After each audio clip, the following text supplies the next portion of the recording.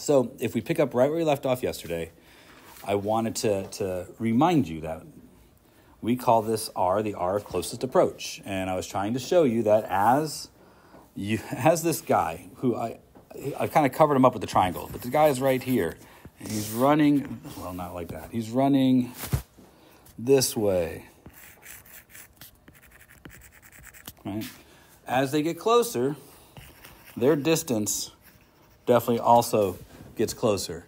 And remember, the R is getting smaller, but the angle is getting bigger. We have shown that they are doing that in the same the same percentage is the wrong word, but as they are changing, they keep multiplying to be the same value. And that value is what I call the R of closest approach, also known as R perpendicular, which you're going to see me write a lot. Because one of the things I do want to point out is that this point, the point where the kid jumps on the merry-go-round, they have a velocity in this direction, right? And the radius of the merry-go-round, which is this way,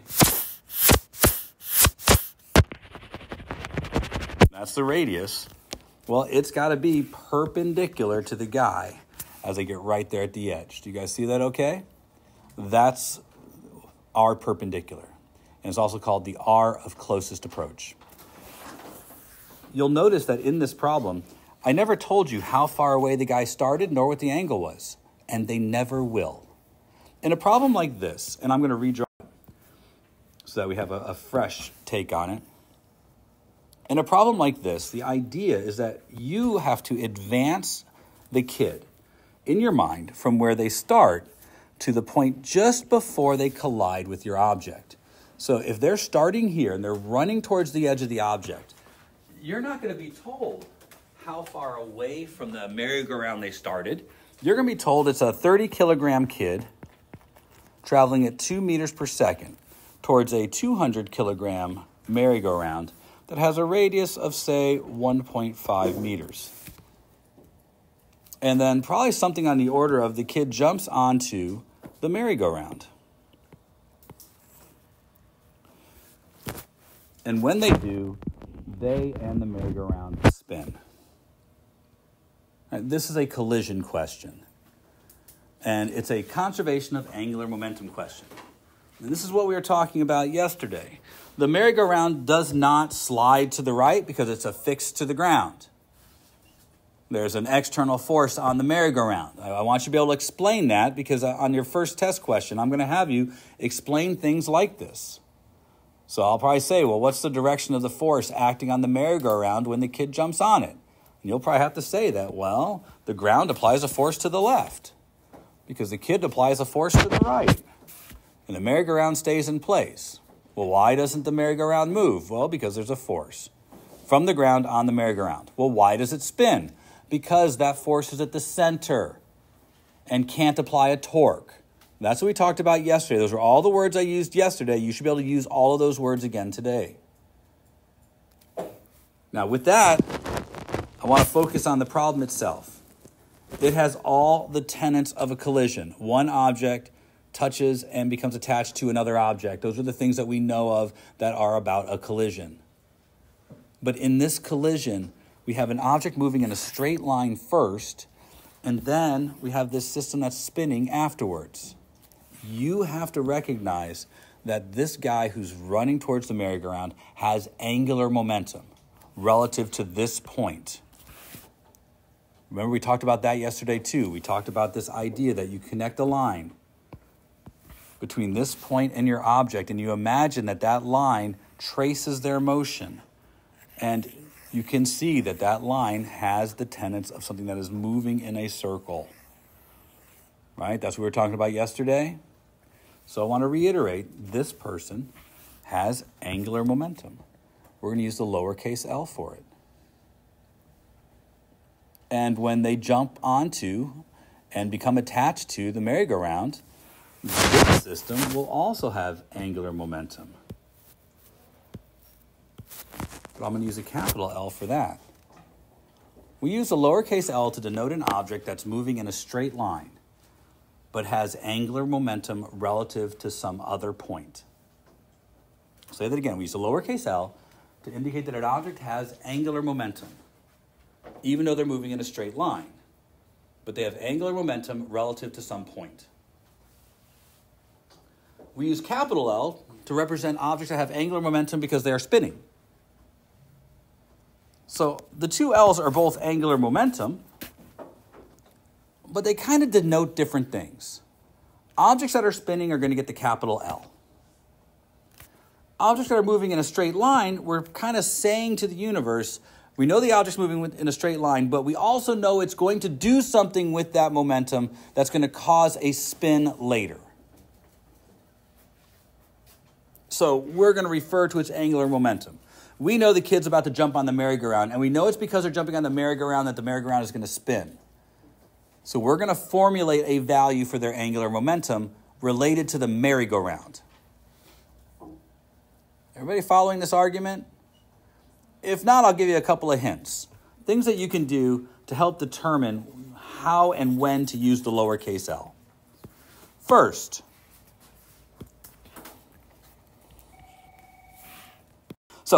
how do you know we're going to use the lowercase l? It's pretty straightforward. If something's going to be spinning due to that object's motion, use the lowercase l. But to use that lowercase l, you should ask yourself some questions. Is there a clear pivot point?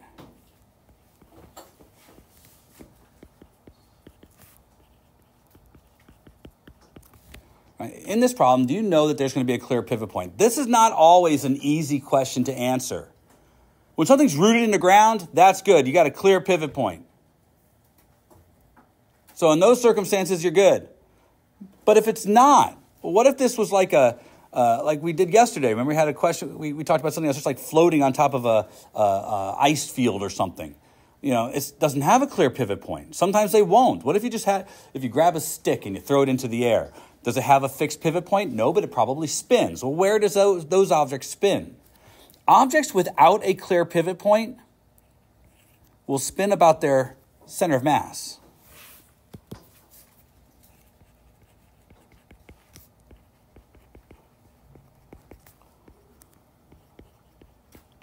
And I used the word clear there, but I probably should use the word fixed.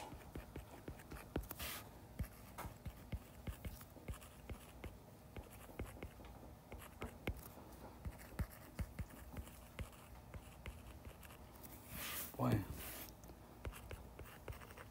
There. I'm going to just put CM there for center of mass.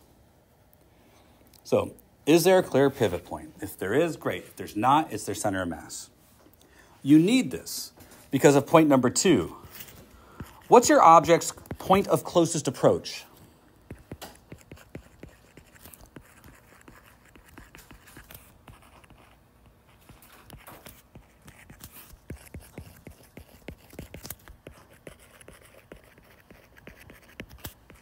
You're going to need that.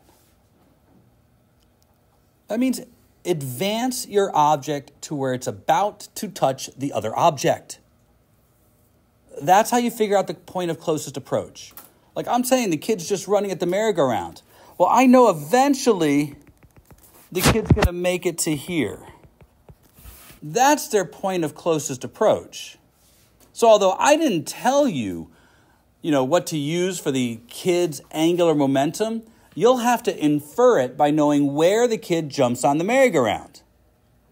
Now, I could have screwed the whole problem up by saying the kid runs this way. Then their point of closest approach is there. Now, that doesn't make any sense as a kid. Do you really think the kid would run right at the center of the ride? I mean, I would hope not. That kid's probably not going to enjoy the spinning of the ride as much as the kid who runs towards the edge. Do you guys know that you should run towards the edge? Do you guys ever play with merry-go-rounds? Has anybody ever been on a merry-go-round? 3 of you? That's sad. So terribly sad. This is what's wrong with our children today. This is why we're in this predicament. Not enough merry-go-rounds. I think if we had the whole courtyard filled with merry-go-rounds and swings, everybody'd be so happy. Now, third thing, set up your collision.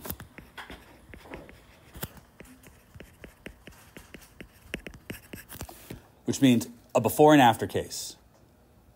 Once you've identified these things, you can set up your collision. a before and after case. So I'm going to start writing those things down because I'm just kind of not interested in it anymore.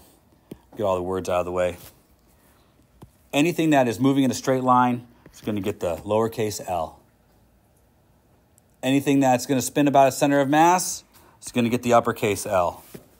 So the before part of the problem, I have a merry-go-round and I have the kid running in a straight line. Two objects.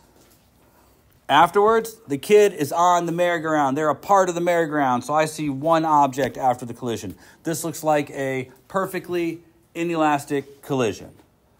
Two objects become one object.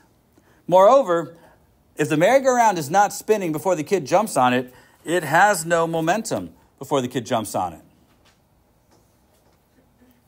Now, just a reminder, lowercase l, r times p times the sine of the angle. But if you paid attention to my beginning part of the day, or you paid attention yesterday, we're going to use r perpendicular mv. Right? We're going to use the point of closest approach whenever we can. So I'm going to advance that kid just to the point where they're about to jump on, and I'm going to use that as r perpendicular, which sure looks like it's the radius of the ride, doesn't it?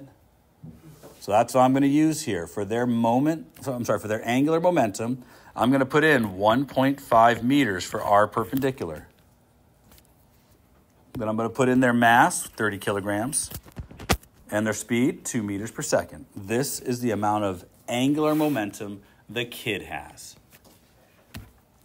And let me be clear, not only is this the amount of angular momentum the kid has, this is the amount of angular momentum the system has. If there's no external torque on the system, that's how much angular momentum will be in the system.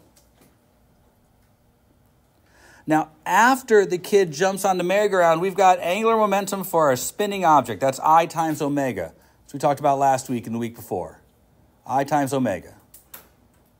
And because we're not new at this, we know that I here has two parts, right? There's going to be the moment of inertia of the disk, the merry-go-round part, plus the moment of the inertia of the child, a point mass at the edge of the merry-go-round part. And that has to equal omega. I think we've got a way of solving our problem now, right? We can figure out how fast the system is spinning after this collision. If I say that the merry-go-round is a disk, then that means 1/2 mr squared. And if I say the child is a point mass, then that means just mr squared, all times omega. Now, you guys are doing me a solid by actually acting like you're writing this down. First period, not so much. I look around those people and I see these eyes and they're just like looking off into space. Now, it's nice to know that you guys are writing these things down. But you understand that I spent in first period an enormous amount of time reminding them that these two r's don't say the same thing. And you need to know their difference. Although you have formulas, you guys notoriously just automatically put in the same number for whatever you see there, but you should treat them separately. The r on the left is the size of the disk. The r on the right is where the child lands on the disk. Because I'm going to change that over the course of this problem, and I want you to be aware of that. Now, at the beginning of the problem, they are the same number. So merry-go-round was, 200 kilograms? 1.5 meters squared plus the kid, 30 kilograms. And they are 1.5 meters from the edge, squared, all times omega. And this equals, whatever 1.5 times 30 times 2 is, which is 90. Now, you guys can do arithmetic. You can find out things. You can punch in numbers. But as I found out in last period, we got 5 different numbers for this answer. 5 different numbers. I was surprised. So I see you all pushing buttons. Which might have given me a different answer than what I asked for. Because everything inside here is 292.5 times omega. So I'm pretty sure omega is going to be about 0.3, right? Like about a third. So omega 0.30 something. Radians per second. All right. So we have our answer now. The kid runs, jumps on it. It's going to spin at 0.3 radians per second. If you want to know how many revolutions per second that is, you can convert that to revolutions per second, but you have an idea of how fast it's spinning.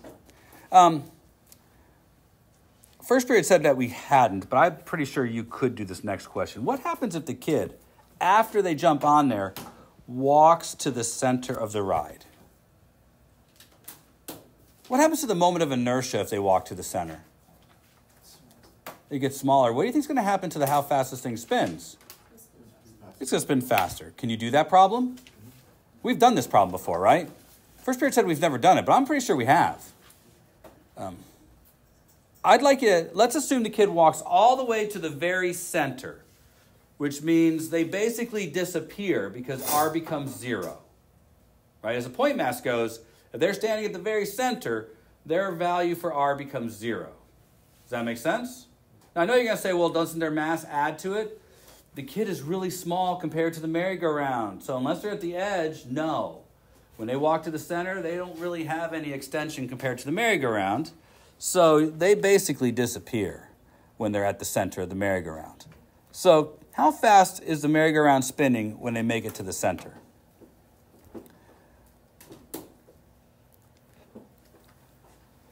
Now, based on what I'm looking at, I'm afraid that you guys are going to do something I don't want you to do. So think for just a moment. Let me just help my picture here a little bit.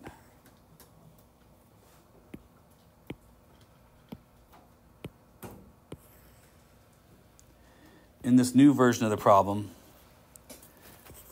we don't know how fast it's spinning, but now the kid is standing at the very center, right? And we're looking for how fast it's spinning now. Before you launch off for a new problem, do you realize that you already know the angular momentum of the merry-go-round? No. You already know the angular momentum is 90. That doesn't change. You don't have to redo everything. It's going to be 90 equals, now it's just the moment of inertia of the merry-go-round, which you've already done, because you already know that that's 225, right? So don't repeat more work than you have to. Once you knew the angular momentum of the system, you didn't have to recalculate it. A lot of people would redo all of this work, but you already know it. The angular momentum stays the same unless something acts on the system to provide an outside torque. So we're good. We're good. I want to do another example. Are we good with this one? We didn't talk it into the ground, but I have another I think you guys should look at. And it's going to just take this and kind of pivot it on its head a bit. We're still looking top down, friction-free surface thing, okay? Is that all right with you guys? So we're looking down on like an air track or something. And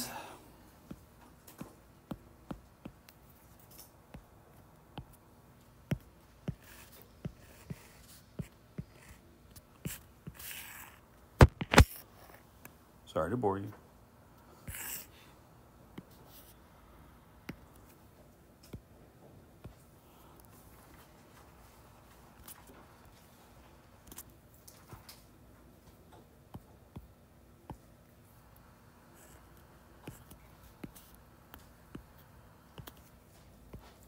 All right, so here's the situation. We've got a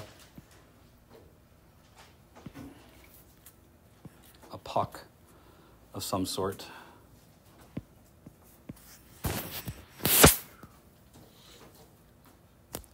There. A puck at some sort that's like at rest right here, V equals 0. And this thing is spinning or rotating with an angular speed omega, has mass 2m and length d. It strikes the puck and stops moving, but the puck continues with velocity v and mass m. Everybody follow along so far? See what I'm kind of suggesting? There's a fixed axis of rotation for the stick here.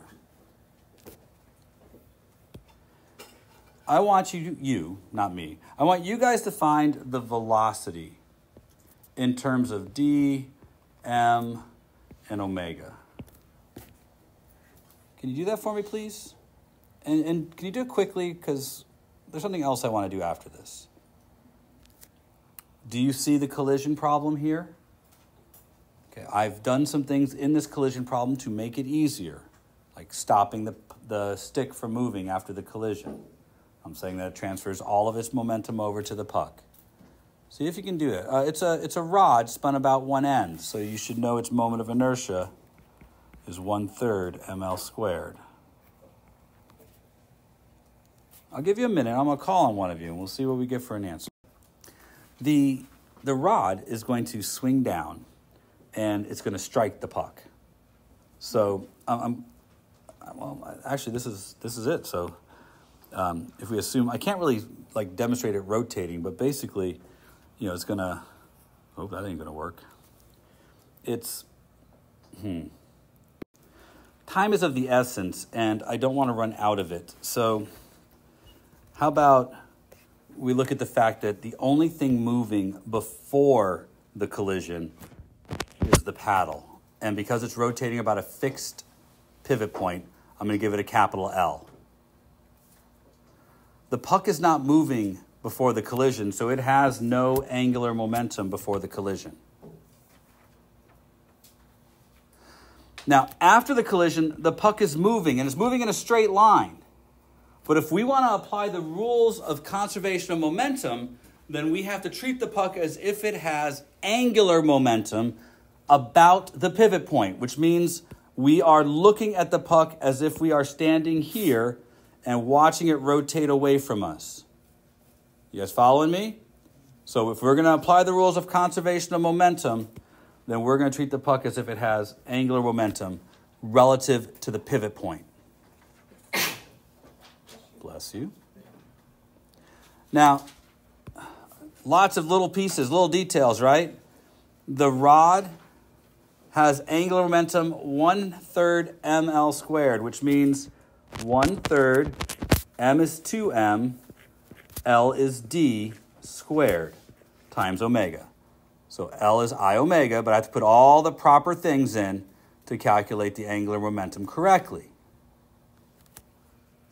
That has to be equal to, all right, we're going to use R perpendicular MV. And I say to you that R perpendicular is the length of the rod, right? The point of closest approach for the puck is when it touches the bottom of the rod. Would you agree?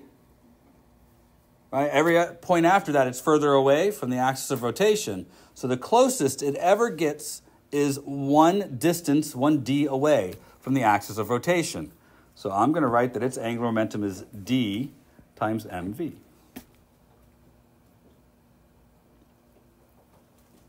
Are we good? Any question about any of that? Pretty easy? I'm going to solve for v now. That's just algebra. The m's cancel out. One of the d's cancels out. And it looks like v is equal to 2/3 d omega. Does it make sense that if the bat was spinning faster, the puck would move faster? That seems to make sense. This may make less sense, but if the puck is longer, the bat is longer, the puck moves faster. Now, anybody who plays baseball knows it has to be true. You want to hit the ball in a certain spot of the bat, the sweet spot. Now, there's a range on all bats and where that sweet spot is. But you know that when you choke up on the bat, you're changing that, right? Do you guys know what choking up is? 3 people do. It's where you hold the handle closer. Go ahead. If you choke up on the bat, right here, you put it up more so you have a less of a range for where the ball can be hit. I don't play baseball. Why would a baseball player wish to choke up on the bat? To limit the range of the swing, so you don't have as much of a drawn out swing. You have more of a clear cut, so you can get to the ball at a faster rate. Easier to rotate the bat, right? Yeah. Changing the moment of inertia of the bat relative to your hands. All right. We don't have as much time to finish this next part as I want, but I would normally stop and say you guys should calculate the kinetic energy of the system before and after. But we're going to do it real quick together because I need you to see something before the bell rings. The kinetic energy over here is going to be 1/2 I omega squared. But we already know what I is because it's a rod, so it's 1/2 times 1/3 times 2m times d squared times omega squared. This is the kinetic energy of the rod just before the collision. You clean all that up and you get 1/3 md squared omega squared, the kinetic energy before. This is a collision. I expect the energy to change because it's a collision. Otherwise, it's an elastic collision. But if you are asked if the collision is elastic, you would have to test the energy. That's what we're doing. We are testing the energy. So the kinetic energy after the collision is 1/2 mv squared. But this doesn't give us a way of comparing because it's in terms of v. If I want to compare it, then I need to substitute in what I know about v. So 1/2 m, and then v is 2/3 d omega squared. Well, 2/3 squared is 4/9. And if I cancel out the half with the 4/9, I get 2/9 m d squared omega squared. Now, first, let me be honest. I don't think many of you would think to do this substitution. You need to. You need to start thinking about stuff like this. If we want to make a comparison, then we need to be all in the same numbers and letters and stuff. Next, compare these two. Is energy gained or lost in this collision? Is 1/3 bigger, smaller, or the same as 2/9? 1/3 is bigger than 2/9. This collision lost energy. What kind of collision is it then? It is an inelastic collision. It lost energy, and I have the proof. All right.